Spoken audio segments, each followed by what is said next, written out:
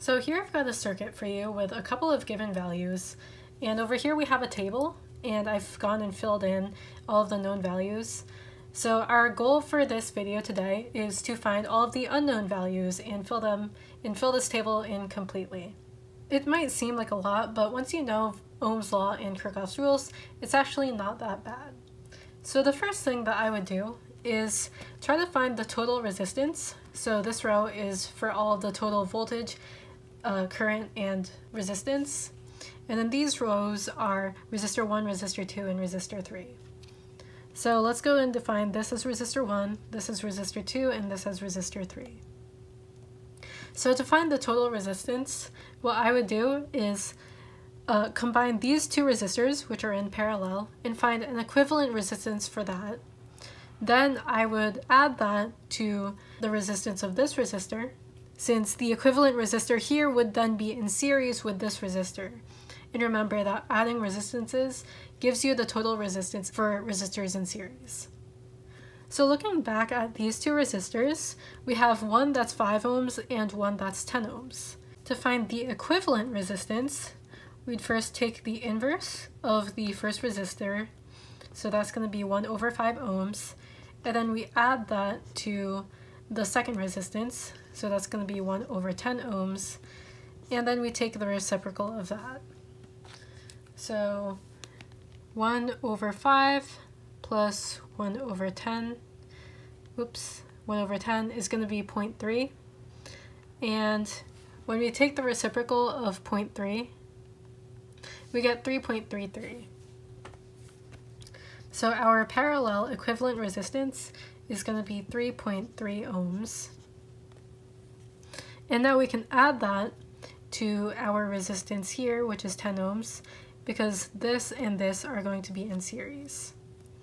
So resistors in series, it's going to be the first resistance plus the second one, and that gives us a total of 13.3 ohms.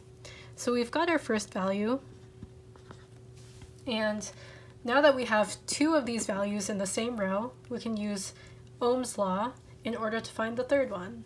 So remember that Ohm's law is equal to voltage times current times resistance. So we've got our voltage, that's 9 volts. We don't have our current, and we have our resistance, which is 13.3. So if we simply divide 9 by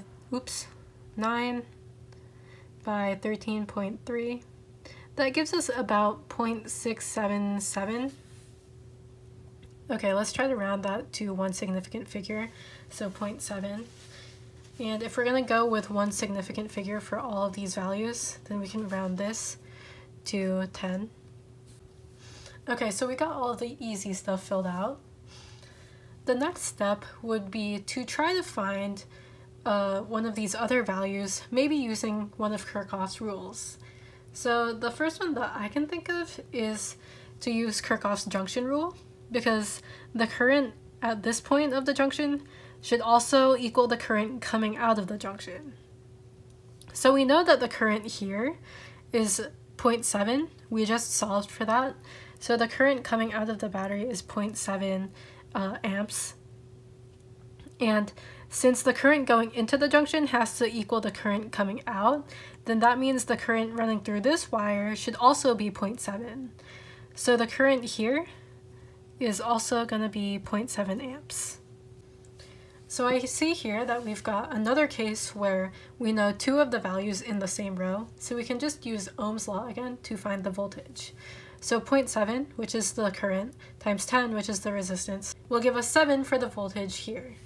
Now let's try to use Kirchhoff's loop rule to find the voltages for resistors 1 and 2. So remember that one of the ways we can state Kirchhoff's loop rule is that the total voltage is equal to the constituent voltages of the loop. So the total voltage we have is 9 volts, and that should be equal to the voltages of one loop. So our first loop would be going through voltage or resistor 1 and resistor 3. So the voltage at resistor 1 plus the voltage at resistor 3 should equal 9 volts. And same thing for the second loop. 9 should be equal to the voltage at resistor 2 plus the voltage at resistor 3. And we know that the voltage at resistor 3 is equal to 7, so we can just plug that in for V3.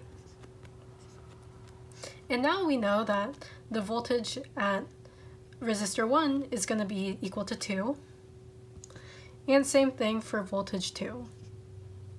Now we can really easily find the currents at resistors 1 and 2 using Ohm's law again. So voltage is equal to current times resistance. We have 2 equals current times 5. So the current here is going to be 2 over 5. So this is going to be 0.4, and 2 over 10 is going to be 0.2.